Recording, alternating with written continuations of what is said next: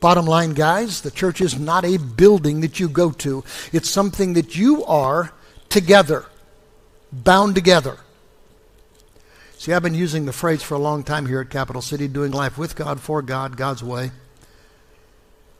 And my daughter suggested that I add one word, together. And she was right. That's what the church is. Those doing life with God, for God, God's way, together. That's the church. Because, guys, when you accept Jesus as Lord, the Father plants you in His family. He makes you part of the church. And in the New Testament, the church is frequently called the body of Christ. He's the head, the church is the body. You're part of the body of Christ, it says.